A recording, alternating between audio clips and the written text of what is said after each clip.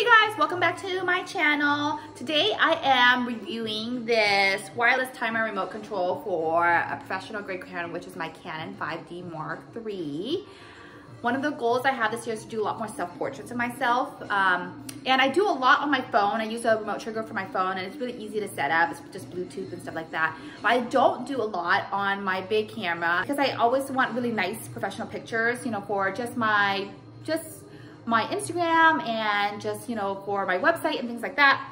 But because I'm the professional photographer, I don't get that many photos of myself because I'm always taking pictures of other people. So I'm trying to see about doing some photos myself with maybe this wireless timer. So I got this off of Amazon. I don't remember how much it was. I'll link it below and that way you guys know. I don't think it was more than like $40, but it says TW2834CA, so hopefully that's Canon because I was Googling wireless triggers for Canon. But it basically says that I can do remote triggers for the Canon camera. So, just opening it up here.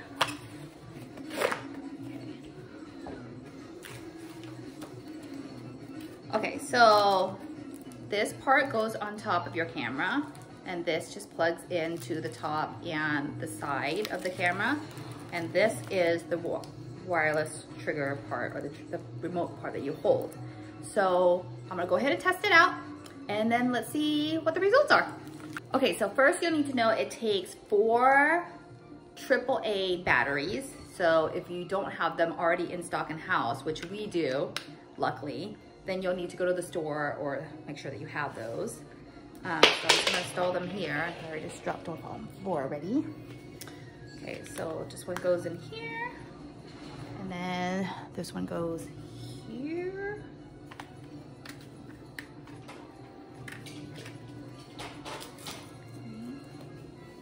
Let's see here.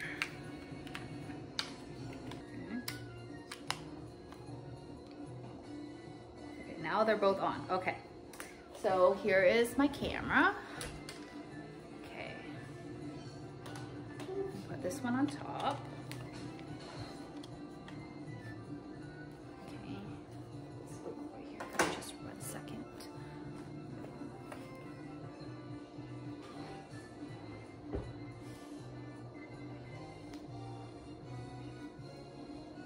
Somebody just hit somebody.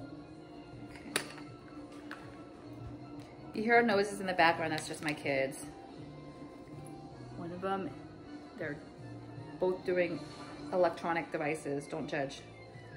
This part goes in here. This part of your camera has 3 little holes. It kind of just sticks right in. This part goes here to this device right here. Okay. I'm gonna turn my camera on. Okay.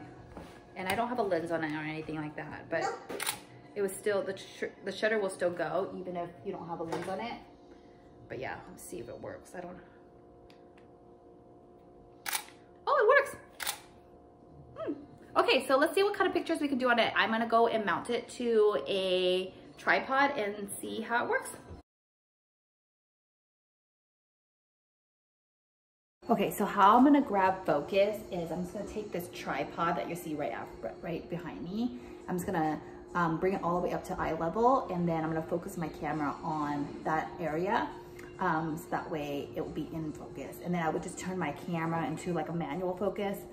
So that way it doesn't try to autofocus when I am trying to shoot.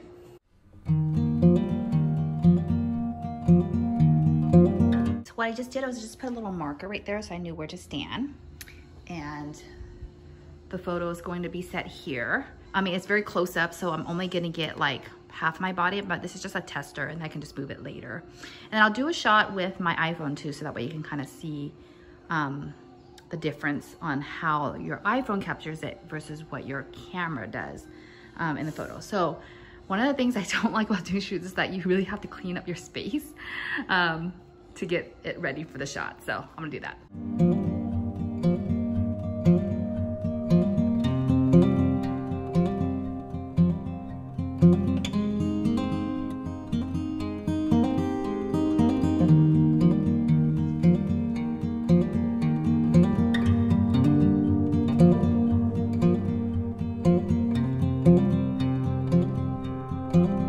Okay, so all clean. I went ahead and vacuumed everything, and now I'm gonna go ahead and try a test shoot.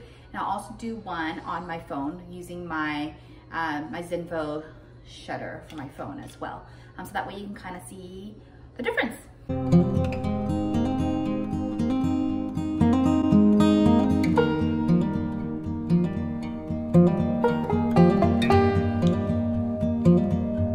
Okay, so that's it.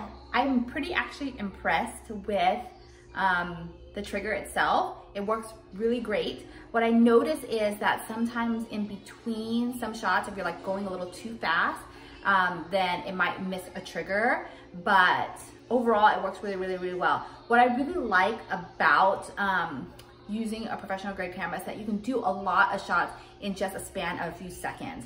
Rather, when you're doing shots on your phone, it's a little bit harder to do a lot of action shots, or say like, for instance, like the other day we did a balloon drop one, and the balloons just dropped so fast. I feel like it would be really hard to capture all those things with your normal phone, because you just wouldn't be able to capture the amount of balloons all in one shot. So just being able to do that split second shutter really, really helps in those situations. Sorry, in those situations. But yeah, so that is my review. If you are looking to buy one of these, I'll link it below, and make sure you subscribe to this channel to keep up with more videos. I'm trying to do more videos this year. I say that every single year, I know.